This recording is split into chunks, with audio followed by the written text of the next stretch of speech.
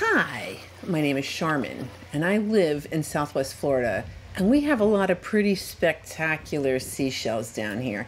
And I spend a lot of time on my beaches picking up said seashells. Well, today I'm going to use some of these seashells in a little project. Now, my husband saw this lamp, he thought of me, swell guy, and he picked it up for me. Now, I don't really care for the seashells that are in there, so I'm going to take them out and I'm going to put my own in there. And I'm going to show you what shells I chose, why, kind of how I went about filling this lamp with shells. So let's get into it.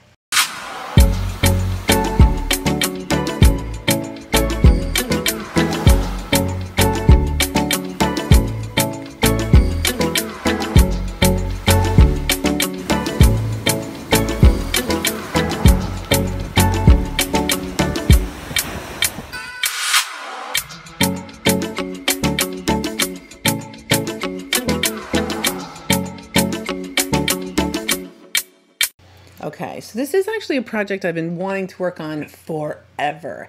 As I stated, I did not really care for the seashells that were in the lamp, so I have already removed them at this point.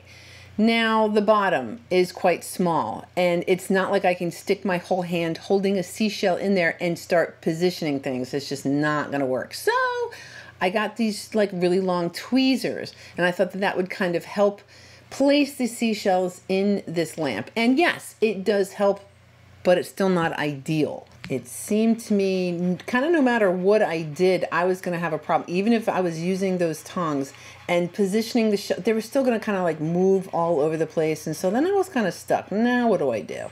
Well, I decided to use the same exact seashell. I'm just going to fill this entire container with the same shell. How am I going to go about that? Well, with chestnut turbans, of course. Now, if you've ever been up to Honeymoon Island, I had just discovered this beach, maybe 6 months or so ago, and I had really wanted to take a trip back. So my husband and I went up there recently and we collected all of these turbans. So this is what I'm going to fill that lamp with. Now, before I fill the lamp though, I really wanted the most colorful shells to be on the outside. So I went through and I separated all of the ones that were more monochromatic and then the ones that were that had more browns, more tones, more colors to it versus those. So the plan was to get the more bland ones kind of on the inside. Oh, you didn't need to go there. So those I'm going to try to keep on the outside. These I'm going to kind of try to keep on the inside. So that's the plan. Now, how do I keep that lamp where I want it? Well, it's not pretty. I know it's not conventional, but I'm using the term recycling to a whole new level. So I first cut it up for my kittens to play with, and now I'm just really using it as an extra set of hands. I want that base to be pointed up so I can kind of work dropping in the seashells. Now, this wire, I want to keep that in the middle so that the base is going to go back on correctly. It's all got to kind of line up. So that's all it is. Now I'm going to start placing the seashells, the pretty ones on the outside and the less colorful ones on the inside. Now, I don't have much to say about this process other than I really don't know how you would have been able to fill a lamp that it was this shape with anything other really than the same kind of shell. Scallops would stack on top of each other, so it really needed kind of a round-ish shell. I know my thing's fallen over, but you get the idea.